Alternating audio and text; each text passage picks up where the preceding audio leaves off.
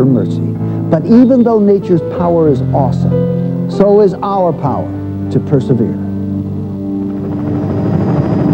Of all the Hawaiian Islands, native lore says that Kauai is the most enchanted, protected from malevolent forces. But on September 11th, 1992, a hurricane named Iniki shattered this legend forever. Iniki in Hawaiian means strong, piercing winds.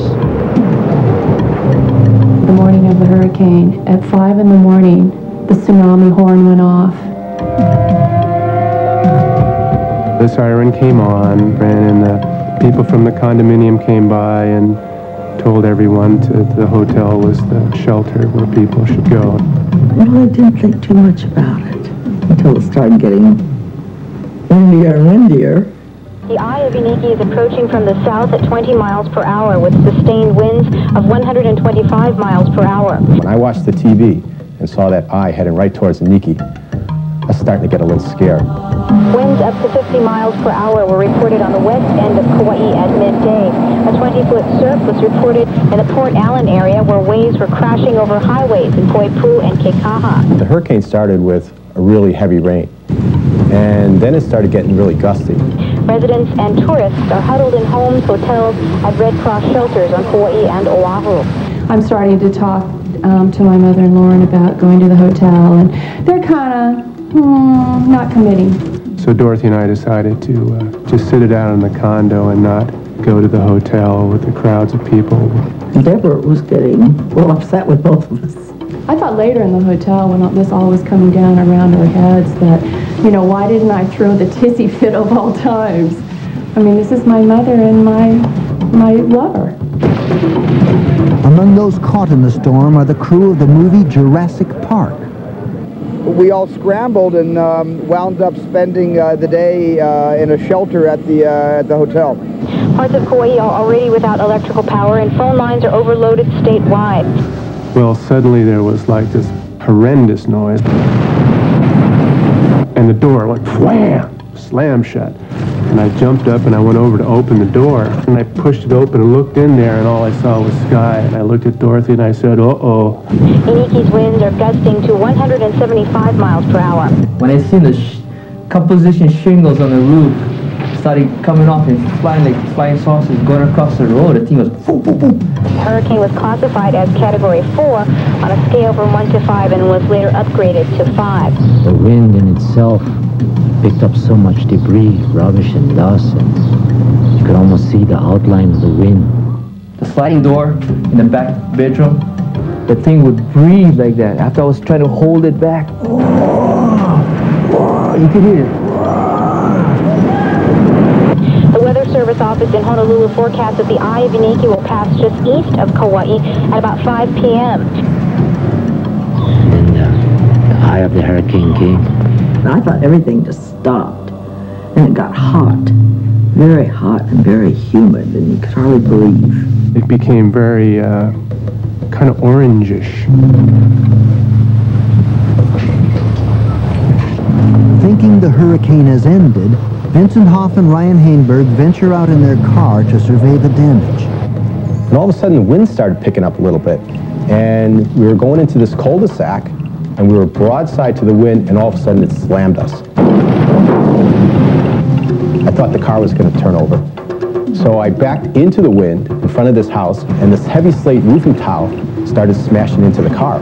I was fearing for my life, and I said, Vince, we got to get out of here. And I ran up to the house and took shelter against the side of the house. And we were all outside. We were right there witnessing the whole thing, and I'm thinking to myself, we're going to die.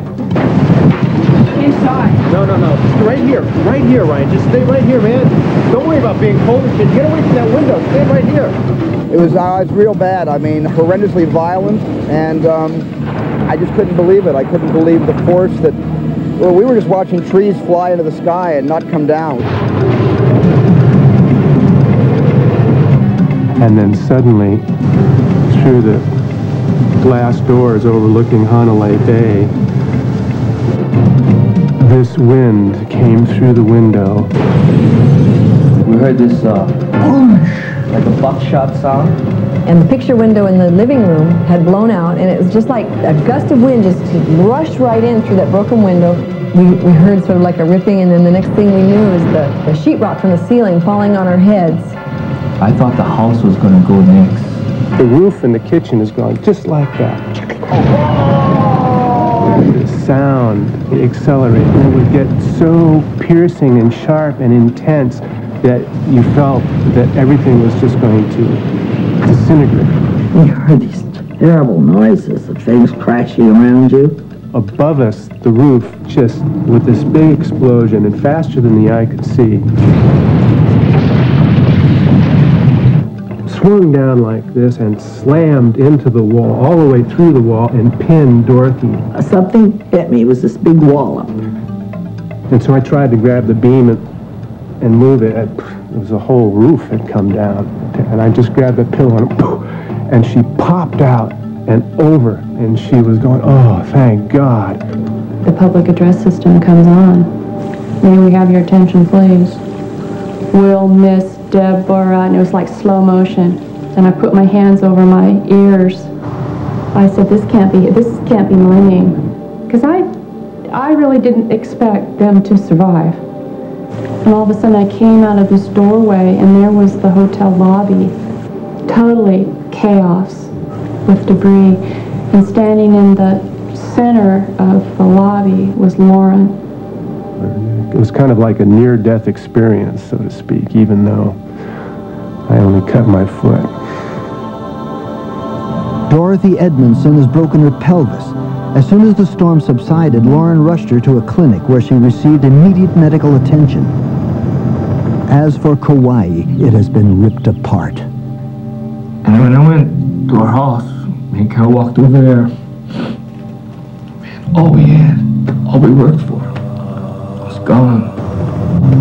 But like I said, when we walked through everything, all the rubbles and everything,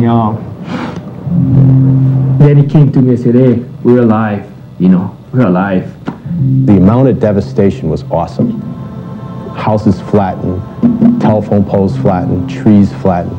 Hey, whatever followed that next day was tremendous. I mean, the people, the neighborhoods, man. There was a tightness of the family, the aloha, the ohana. Never mind about all these material things, man. God kept us alive, and we're thankful about that. Hurricane Iniki destroyed or damaged nearly 10,000 homes, leaving thousands homeless. Incredibly, only 4 people were killed and 55 injured. It will be recorded as the worst hurricane to hit the Hawaiian Islands this century. She decides to come. Nature decides to move and change the face of the earth. It's about the only thing you really have to feel.